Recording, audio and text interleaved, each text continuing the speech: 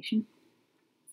Now, as our relationship with newspapers changes, obviously our relationship to newspaper comic strips changes.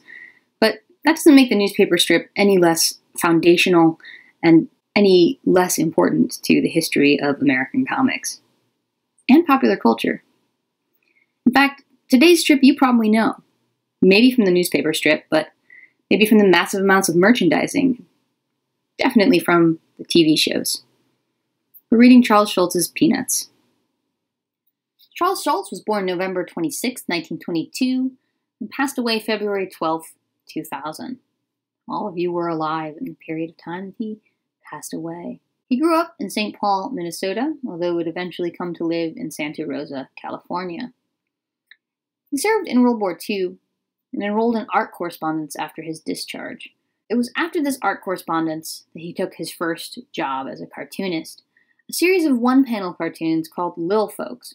It was published in the St. Paul Pioneer Press from 1947 to 1950.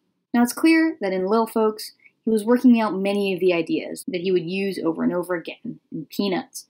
It featured kids, generally children with wisdom beyond their years, and also happened to feature a little black and white eagle.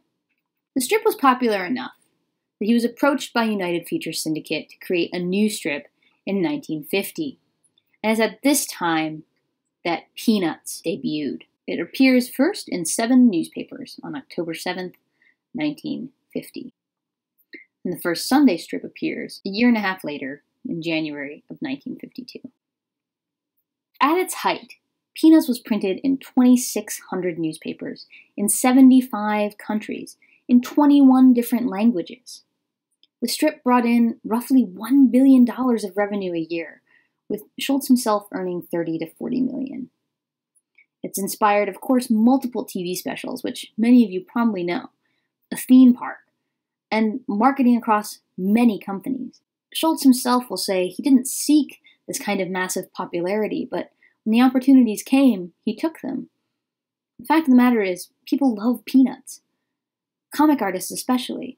Having you read Chris Ware's reflection on Schulz's importance to his own work and to cartooning in general.